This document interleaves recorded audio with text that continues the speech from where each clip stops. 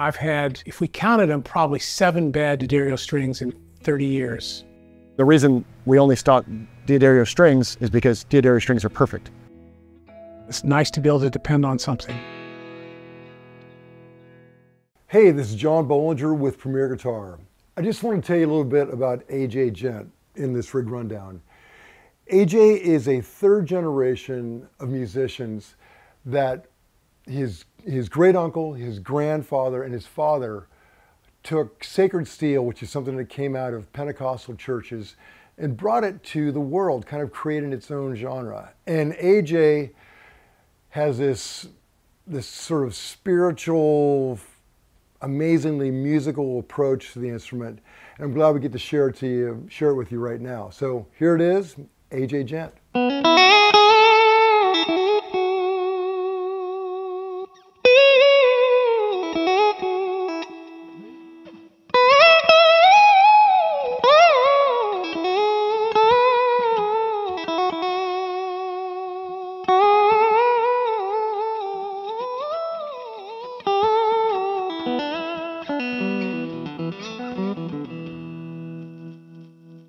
Hey everybody, I'm John Bohlinger with Premier Guitar. I'm with A.J. Ghent and his singing guitar. Yeah, Man, A.J., I think like a lot of people, I found you on social media, and you know how social media can scroll through it forever, and you don't, and you never stick on anything. And I kept coming across your videos, and I would like stop and watch the whole thing. Wow. And it's just, you know, I don't know. I mean, it's like first time I heard you, I thought this guy is touched by the hand of God. Oh, wow.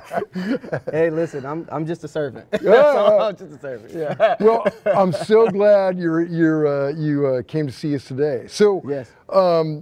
Tell me a little bit about yourself. I know that your father, I heard of him in that documentary Sacred Steel. Yeah. That came out like 20 years ago, I think. Yeah, right? well, really, it all started with my great uncle, Willie Eason. Oh, yeah. And he used to tour around with the phrase Willie Eason and his talking guitar, right? Oh, yeah, right. So, and then from there, and that was back in like the 1930s. And so, yeah, and then my grandfather came in by the name of Henry Nelson, and he became, I always say he was like the Jimi Hendrix of the Pentecostal church when it comes down to the lap steel, because man, he was just whipping it, right? If you will, you know. Right. And he took things to a whole nother level when it came down to that singing sound, if you will. Yeah. And from there, my father, Aubrey Ghent Sr, comes in and he starts touring all over the world and just doing amazing things. And of course, there's so many different stories about all three of them. That would take forever to go into, but yeah, but that's it. So and then it's me, right? Yeah. And I come in and I'm just doing my job. Yeah. Continuing on. You know? Well, it's like you didn't have a choice. You had to be great. Yeah. Well, you know, it's definitely a work in progress. I would say that. Yeah. Well, I mean, I just think it's so inspiring, everything you play. I love it. Yeah, now, I appreciate that. Let's talk about this guitar. I've seen this one before. I've seen you. You know, as I said, I follow entirely on social media. I've seen you play a lot. And I've seen this one. This is a recurring favorite. It is. Well, because the past year or so, I've gotten back on lap steel. This is actually lap steel guitar. Before, I was just customizing regular, guitars from Fender all the way to just all kind of guitars, man. I just get one and say, hey, let's heighten the neck. And I did that because I was so in love with the sound of a guitar, right? And so, and then applying a slide to it, it was just like beautiful. I wasn't so keyed in on the traditional sound of lap steel for a while, and then one day I was just inspired to pick it back up, and I got with Bill Asher, and he had this thing like almost built, and I called him. I said, "Hey man, I need a guitar." He sent me a picture of this, and I was like, "I'll take it," you know. And sold. Yeah, man. So I'm back on lap steel again. Yeah. You know. Beautiful. Well, can you tell me a little bit about it? Yeah. So this guitar here, we have obviously 6 strings. Yeah. We got Lindy Fralin pickups in it. So this is the P90, and then an actual humbucker. Oh, that's so cool the way they look. That's like a P90 disguised as a humbucker. Yeah, because you can't you can't really tell unless you're like right up there on it. Right. And I like it because it gives me just that punchy sound when it comes down to, you know, the singing. Right.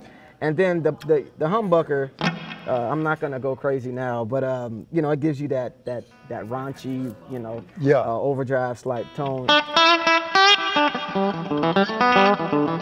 You know, it kind of sweetens up a bit, you know. Right. And then here's the thing, like there is a little secret about this guitar, you know, because a lot of people say, well, what's the little chicken knob over there? What's going on with that? Well, that's actually acoustic pickup in it, and man, it sounds gorgeous. Like when I.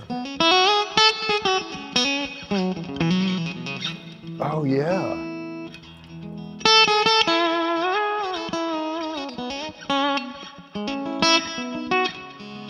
You know, so because I do a lot of solo stuff, that really comes in handy for, you know, the singing, songwriting, you know, aspect of what I do. So, but yeah. So right there, was that just the acoustic pickup, or was it blended with the? It was other just ones? the acoustic pickup. Wow. Yes, it gives you such a great sound versus like this would be just the P90. Right.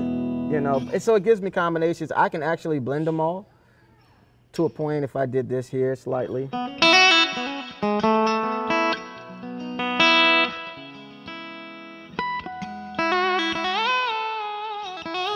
You know, so, but, yeah, I've fallen in love with this guitar. So. Oh, yeah. As you can tell. Yeah, obviously. Well, that's so are the controls, is it 2 volumes, 1 tone? Yes, it's 2 volumes, 1 tone. I never really mess with the tone knob. I depend on the hands for all the tone I could possibly get. I never mess with it. Unless it's just too bright one night, but I'm never, you know, I mean, I guess you could do the whole, with the wah thing, sure, but I don't do any of that hardly. Yeah, that's what's so amazing about like, okay, we'll get into the rest of your rig pretty soon, but you know, most guys have, you know, they're running through some stuff and they get some real dirt and stuff like that, and you're just, I mean, that's pretty much all I'm hearing is a guitar. Yes, I try to stay as simple as possible. Now, don't get me wrong, I've been through the phase of just having a lot going on, but what I've noticed is by the time I get on stage and I start performing, I'm confused about what's down there. Right. And I start tap dancing. Yeah, and I don't want to do that. So, and then troubleshooting makes it easier. Oh, yeah. When something goes around. Yeah. But, just like everybody else, I'll see a pedal and I'm like, I gotta have that. Yeah, you know, so. Yeah. Yeah, but you know, I think you're right there. There's something about like not keeping it lean like this. You're just in the moment, you know? You're not thinking, you're just playing. Exactly, man. The goal is to play from the heart and not the board. Right. So that's the goal for me, man. So, yeah. Hey, well, hey, mission accomplished. Yeah. Appreciate it. Yeah. Now, what tuning are you using? This is open E. Is that where you live most of the time, in E? Or do you change it up? I mean, like right now, you don't have an opportunity to change it up. You're just but I change tunings all the time. Yeah. You know, I go from E9 to anything that inspires me. I'll use that tuning, and I do it from a songwriting standpoint. Yeah. You know what I'm saying? And so obviously with the lap steel, some think that you're limited on it. You're really not. It's all about tuning, and it's all about just the what you do with it. You know, as far as bar slants, different things like that to get different chord sounds, all of that. So I try to use it to its full capability. But I'm always going through tunings. Probably after this run, man, I'll change the tuning on. Really? Yeah. So do you often carry multiple guitars with you with different tunings? Yeah, sometimes I do. But that can be a whole hassle with the changing out. It does. At times I do, but most of the time I'll rehearse a certain plethora of songs on a tuning, and that's what it's going to be for the show, right? You know, I'm not going to find myself switching. You know, you can easily get confused. Oh yeah, right, right. Okay, which tuning is it? So, but for now it's open E. Okay. On this show. And what strings are you using? Oh my goodness, these are. What are these? I just changed these. These are, believe it or not, I usually keep the Asher strings. You know, he has these strings. I usually keep them on this guitar. But I whatever I can get my hands on. Right. You know, I don't have a specific string. As far as gauges, they change up and down. You know, the beautiful thing about this particular guitar is that because it's a shorter scale, you can put heavier gauges. Yeah. Yeah, that neck is not gonna. Yeah, no, it's not gonna give. Oh, it's not gonna do anything. Although that does affect my playing and my movement, so I try to stay as neutral with the string gauges as as the slide, can handle, or without it being too slack. I like thickness, but I'm totally against the idea that your strings need to be heavy if you want good tone. Right. Because I don't really believe that. So. Oh yeah, right. Because there's so many examples. Yeah, but these are just. I think these are Ashers on here. Yeah. Yeah. Okay. Yeah. Now, okay, picks, slide. Tell me about all that. Well, for a long time, I was using glass slides. Yeah. And I got into this here slide is it's a Rocky Mountain slide. Oh yeah, Rocky Mountain slide coming. Yeah. And I love this slide. It actually. It's my birthstone, actually. Oh, really? Yeah, so that kind of works, it's my Moses rod, if you will. Okay, so what is your birthstone? My birthstone, if I can get that word out, is sapphire. So this is sapphire slide. The stone, and I'm all about stones. Yeah. My merchandise is stones, man. Oh, beautiful. That's why my wrist this is part of my my rig. Yeah, yeah. So we are huge with gemstones. Oh. We love those. So this works perfectly with Doc, So, oh, that's great. But I did use glass for a while, but now I'm over to this. Yeah. So did you just tell Doc, hey, got a crazy idea? Well, what happened was some time ago, a friend of mine gave me one of his slides, and I was like, all right. Yeah. Because I was so into glass. Yeah. And I think I was out on the road one time. The glass broke. I didn't have any more with me. Right. How unprepared. Yeah. And I picked it up and I started using it. I was like, wow, I like this, Right. And so I immediately got on his website and I just started ordering. I was like, yeah, this is it, Yeah. But again, a lot of my stuff is contingent upon, my rig is contingent upon how I'm feeling. Yeah. And I'm constantly recreating. So this is what it is right now. I can't say it's going to be the same tomorrow. Yeah, you know what it's I'm saying? a moving target. Yeah, exactly. Yeah, I get it. But sapphire we love, so okay. I might hold on to it. Yeah, it's your birthstone. Yeah, that's not going anywhere. Exactly. Yep. Okay, very cool. And picks, are you? Dunlop. These are just regular Dunlop picks. With thumb picks, you kind of tend to use those forever until they break. Right. Or until that thing starts to file down some. When that pick on that thumb starts to wear down, you can tell when somebody's like been using it forever. Yeah. That's when I'll switch over. But it takes so long to get these finger picks comfortable. Oh, I know. So I don't want to change them. So these are, if I lose one, it's like, well, just get another one, right? And it's like, no, it's not the same. I gotta let it mold my finger. So. Yeah, that's a real bond. You know, we get them just right. Yep. Yeah, don't even take them off. Sleep with them on. Exactly. Exactly. For sure. Yeah, and okay, your pedal board. It's about the most modest pedal board you could have. Tell me about it. With this thing here, the H90. Yeah. It's got everything in it, right? At least for me, it has everything that I need, and I don't even use, I can't even say I don't use half of it, because I literally probably use 1 or 2 effects in it. Yeah, it sounds like you just pull up, there's just like a hint of reverb. Yeah, just that extra reverb, because I'm so obsessed with that singing sound. Yeah.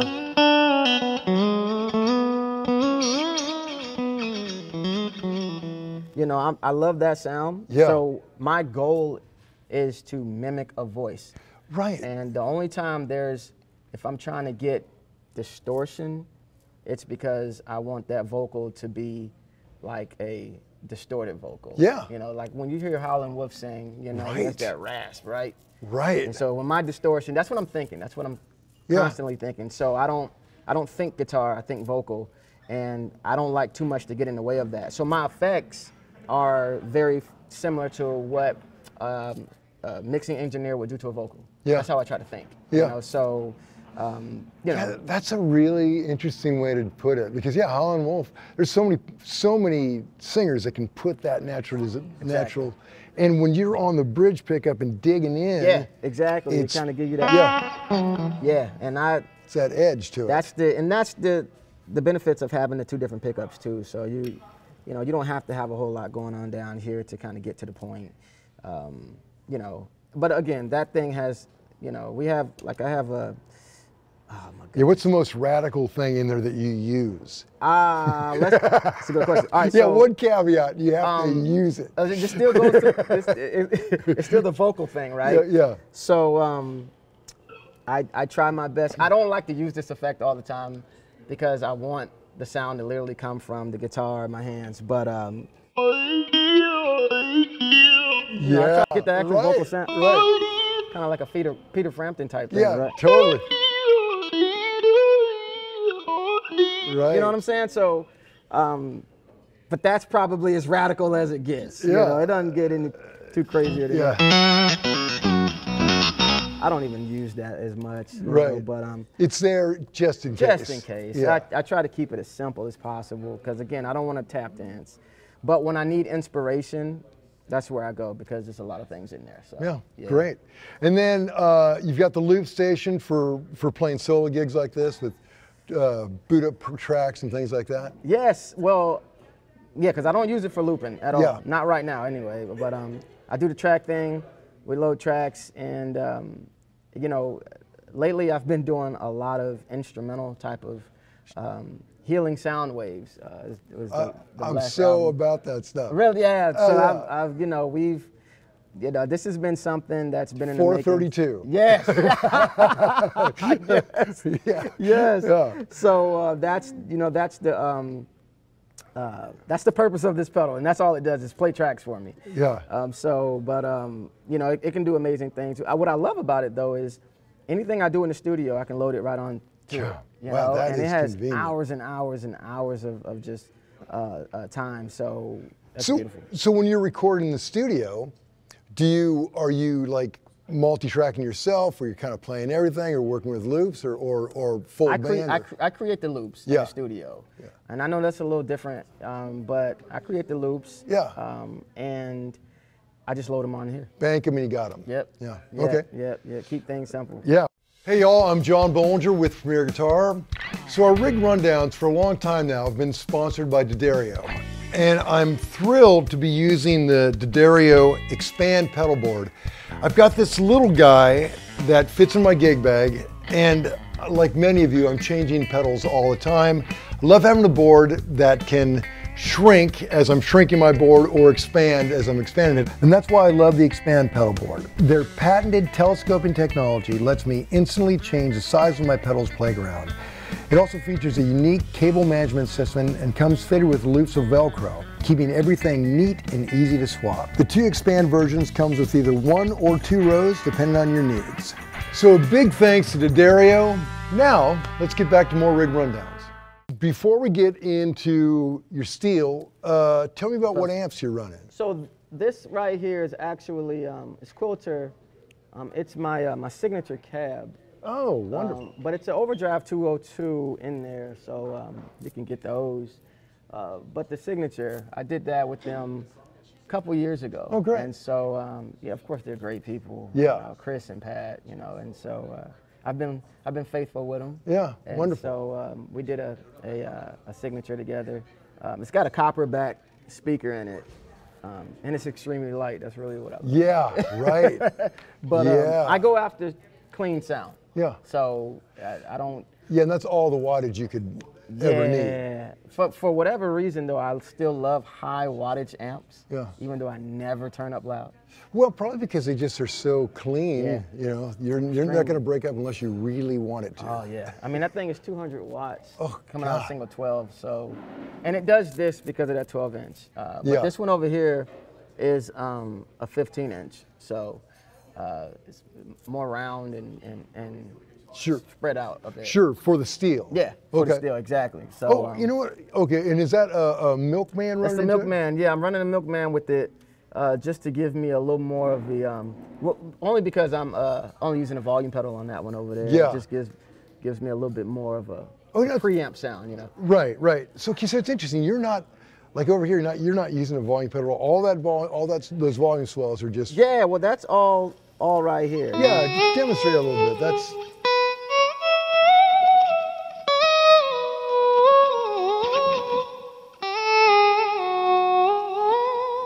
You know, it's literally all, you know, and again, it's used from the standpoint of, you know, the dynamics of a singer. You know, when you're singing, you want to utilize the mic. You're using the mic. You know, a lot of times when you see a singer and they're moving that mic all the time, you know, that's literally what this is, because you don't want to sing right in it. You know, we're not doing a microphone rig rundown. Right. No, yeah, but, I get it. You know, but yeah, that's again the same effect that I'm going for. And I think when you do it that way, and specifically when you do it that way, it's so much, I think, more, I don't know, got so much more flow to it than a foot. You know, it seems like you get nuance. Right there. Well, when I go over there, I have to transform that to the foot. Yeah. So that can be a little challenging at first to the brain. Right.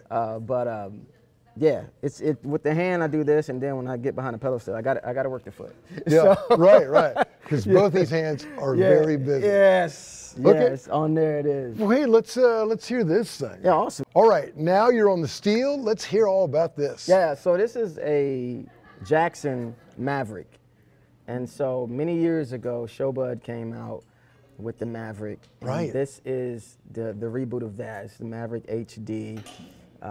And obviously 6 strings. Yeah. 2 pedals. That's your thing. Yeah. 6 strings. Yeah. Did you ever work beyond that? Did you ever? I've done all the way to 14 strings.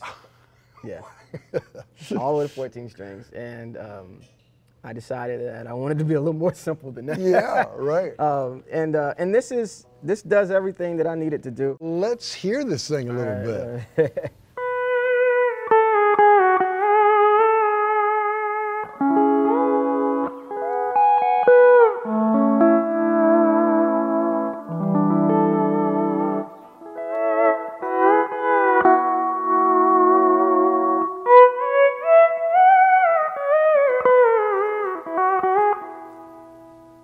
Wow, beautiful. Yeah. I love the sound of this thing. Oh, man.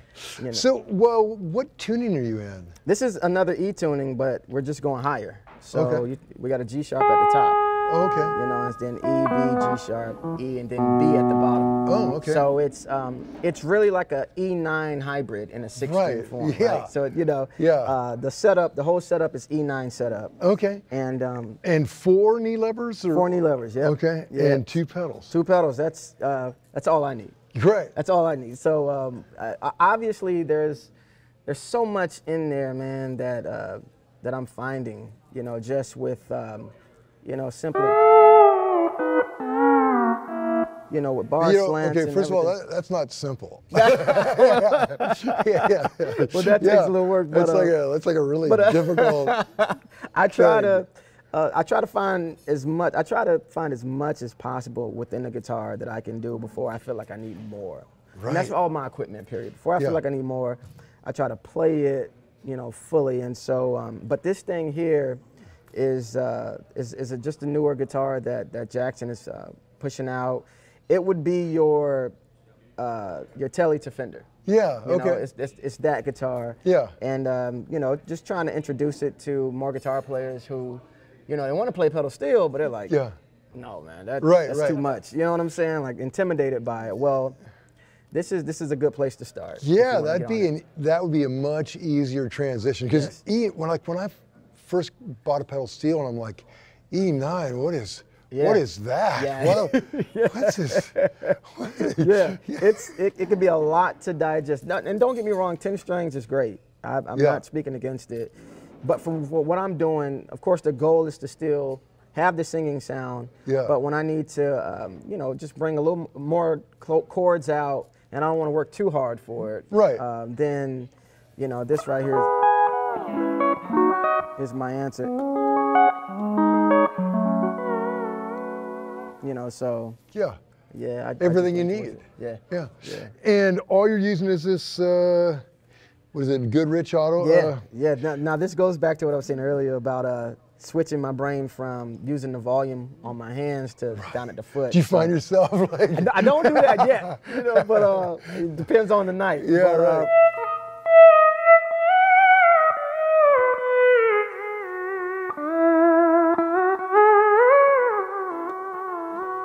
You know, so That's a work in progress as well. You know, just trying to get it as tight as the vocal, right, and to match what I'm doing on the lap steel. So, yeah. But it's simple. That is simple. Yeah. As far as this rig here. Okay, and you're singing while you're playing. Do you find it more difficult to sing with pedal steel or lap steel when you're doing them both at the same time? The lap steel is a little harder because this is, you know, because I'm playing that like this versus like this. It's a little bit harder. So the pedal steel I can see. You know, if I'm singing a vocal, I can still see. Yeah. You know, here versus on a lap steel, I got to do this and sing. Right. So how am I doing that? So I bring the microphone down, and you know, usually sometimes I'll keep it simple, right, so that I can get the vocal right. But rehearsing all the time, man, just trying to figure out new ways to do it. But it's definitely more simplified here. Hey, so AJ, where can I get your Healing Sounds album? So the Healing Soundwave album is on all the social media platforms, well, as far as Spotify and Apple Music, all of that. It's all over that place. And it's all digital, so you can't get a copy of a CD. Right. I don't know if we're still printing CDs. Yeah. But people print. I don't know if anybody buys them. Yeah, right. They're still being printed. I got a box loaded now. You can find my music there, as well as if you can follow me on Instagram, Twitter, all of that stuff. Really, it is the most. I mean, your social media, man. I spend so much time. Really? Yeah, it's great. It's my feel good. It's my feel good place. That's the goal, man. That's so, okay, tell me this. Do you tune to like this? I mean, do you tune to these 442? Or I don't. That's actually a great question. Or do you hear it with your ear? I hear with my ear, and the reason why I don't necessarily tune that way is because I believe the vibration in that slide is already it's flirting with 440 anyway. Yeah. You know, so I'm not really in 440 when that moves. You know, it's not there. Yeah, so those are the notes in between the notes. Exactly. And then a lot of times with tuning a pedal steel, man, you know, it's all about the atmosphere and, you know, different things like that. So well, it's just one big exercise in compromise because, you know, you push on the pedal, it's going to cave a little bit. Exactly, that drop. Yeah, so that, you know, but it's all in that left hand. So that's where the healing is, moving that left hand, like Lloyd Green says. Right. You know, he's in that left hand, and that's where I want to stay. God. Yeah. So AJ, I know you got a gig to do, so we'll get out of your way, but would you mind playing us off with something? Yes.